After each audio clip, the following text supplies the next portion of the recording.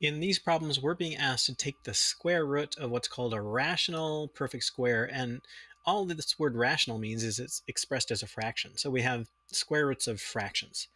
And lucky for us, these are pretty easy. We have 16 over 9, and both of those should pop right out to you as perfect squares, something you can take the square root of easily. And the basic idea here is that if you have some fraction like x over y and a square root sign on the outside of it, that's the same thing as taking the square root of the top and putting it over the square root of the bottom.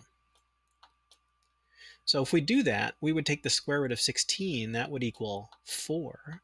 And then we'd take the square root of 9, and that would equal 3. And we'd have 4/3 as our answer. And that's really all there is to it. It says be sure to write your answer in simplest form. 4/3 is already there, so we don't have to worry about that.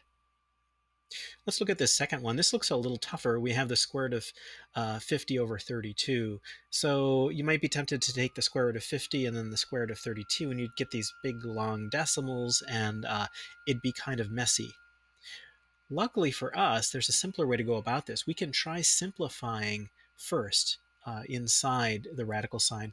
And what you should be looking for is those perfect squares. So 50 is not a perfect square, neither is 32, but you could take a 2 out of both of these, and that would become the square root of, well, 50 divided by 2 is 25, and 32 divided by 2 is 16.